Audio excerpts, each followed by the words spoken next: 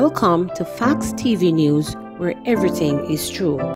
Man shot during operation in Spanish Town, 2 guns, ballistic vests seized. 3 men were held and 2 firearms were seized during a joint police-military operation in Spanish Town, St. Catherine on Thursday. Police said a ballistic vest was also seized in the raid. Reports are that about 5:20 a.m., a team of officers was conducting a conduit and search operation in the St. John's Road area when they were greeted with gunfire. Police said they responded and returned fire. At the end of the gun battle, 1 man was found suffering from gunshot wounds. He was taken to the hospital where he has since been admitted. 2 other men were also taken into custody. Police said during a search of the area, 2 9mm pistols were seized. Gunshot victim names alleged attacker before dying. A construction worker from Clarendon is now behind bars after he was named as the alleged shooter by a gunshot victim who later died in hospital. Melford Ellis, otherwise called Melly, of Rosehud in Clarendon, was arrested and charged with the murder of Cosmore Smith, which occurred on April 26 in Sandy Bay in the parish. Ellis was also charged with illegal possession of a firearm and ammunition, the police said. Reports from the police are that about 6:30 a.m., Smith was walking in a section of Sandy Bay known as Gully when he was allegedly shot by Ellis.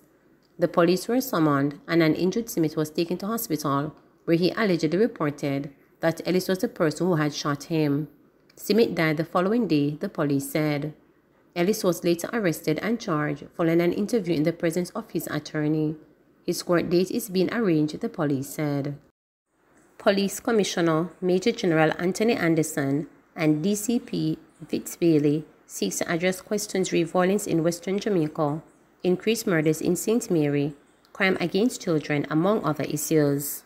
As you say, what I said was Western Jamaica is the area where we're seeing, not only in St. James, but also in Westmoreland. So we're really seeing it down there. It is what is accounting for our increase. To that extent, we are developing an operational support team at the area level, quite a strong team that is scheduled to join them down there to increase their capacity to mount an operational response. And at the moment, we have another set of officers going through quick response motorcycle training to shore up there and other places across the country. The main issue facing police officers specifically in St. James, Montego Bay, of course, are the violence that arises out of the conflicts, largely between people who are involved in the lottery scamming industry or business trade. So we're comparing this year to last year, yes. What is happening there, a lot of the St. Mary homicides are related to interpersonal issues.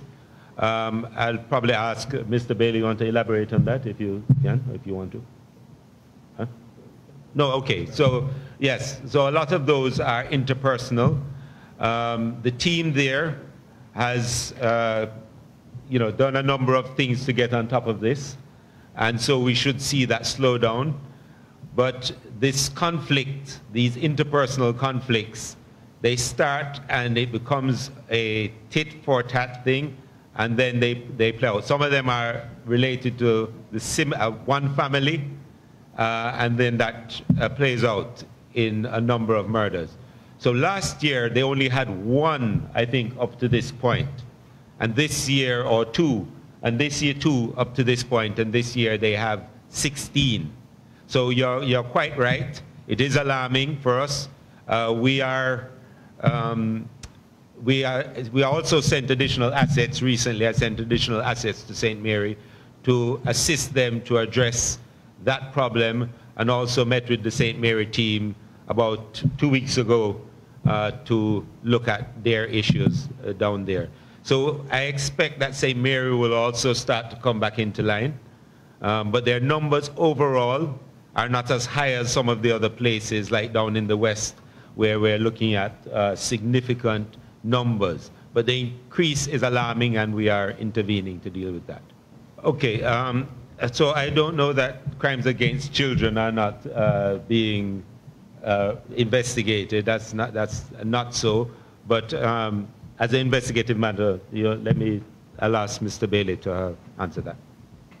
What we do is that we treat each investigation as being important, whether it's against a child or a woman or a male.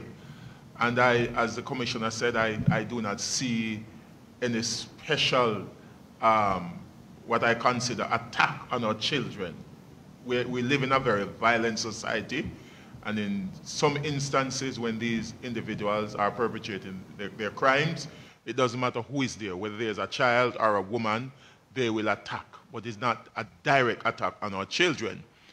I am not aware of us not investigating the cases against children. We place a lot of emphasis on those type of investigation. And if there is a specific case that you have concern with, then we can seek to address that. But generally, we pay attention to cases involving children because, I mean, maybe it's a human thing. There's a passion. There's a special, desire. When there are crimes against children, the entire nation, and as a part of a nation, we also have our own interests and concern. But we pay attention equally to all investigations. Whenever there's a siege of cash, there's a regime that is followed by the police. First of all, the funds have to be checked off, and there's a very time-consuming process that is used. For example, registration of serial numbers, taking photographs, etc.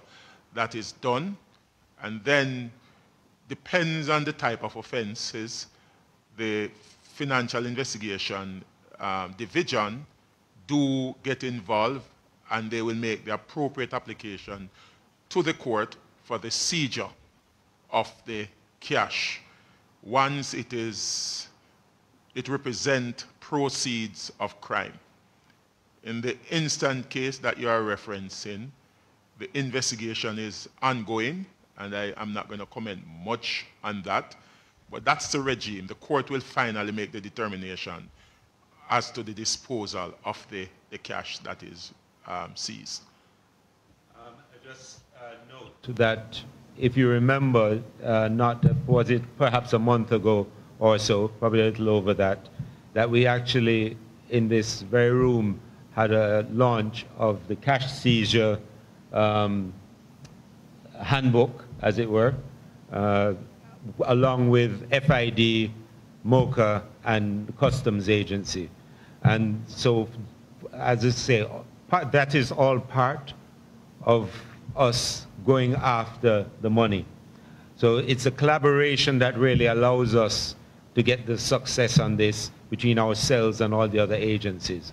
So it is actually quite timely that we got that, and that this, which is probably our largest cash seizure, coincident or only separated by a month and a half.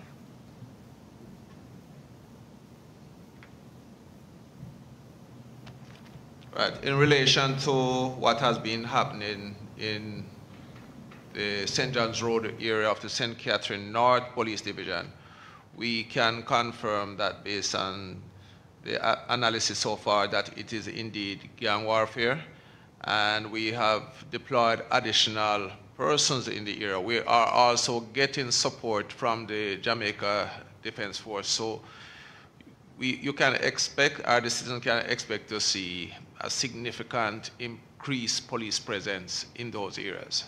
Task force. Okay, so let me just, I have a report here so I can share this. So overall arrests, they've arrested 354 persons. They have apprehended 33 persons of interest, 14 wanted persons. They have been involved in the recovery of 20 weapons, 341 rounds of ammunition, and 18 magazines. They have been involved in the recovery or the seizure of 1,300 pounds of marijuana, 23 pounds of cocaine. They were involved in the large cash seizure also that we had spoken about earlier. They have seized a number of motor cars, motorcycles, and various other paraphernalia that is used in crimes. So they have been very busy apprehending persons, going after some key persons who are involved in criminal activities, gangs or scamming, and really provide that support to both to our investigators, both to CTOC. They provide support to the narcotics division. They provide support to the divisional police, and they carry out their own operations as they get intelligence. So they have been very busy and contributing to the overall successes that we've had. There's no further update at this time. I mean, Yes. Based on our initial investigation, there's nothing of significance in terms of criminal investigation. The plane crash, we don't know, we're not certain the exact mission that it was on, but there's no further update on it. Please remember to subscribe, like, share, and click the notification bell for daily updates.